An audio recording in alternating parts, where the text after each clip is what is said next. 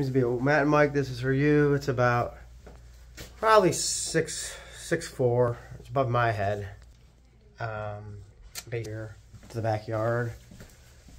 Oh, typical Jackson Street row home. Has parking. Parking pad right there. Nice big parking pad. Easy parking. You guys can keep the plumbing. Just kidding. It gets a little bit less shallow. You're gonna have to, obviously have to dig it out. So, your typical bump out. Okay. Can I go up here? Yeah, Thanks. sure.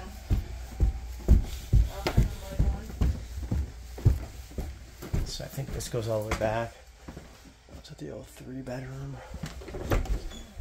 Yeah, it goes all the way back. So, obviously, pretty good property. This little thing here probably has high ceilings. It's got drop ceilings in here. The bump out. That's it. Just found out.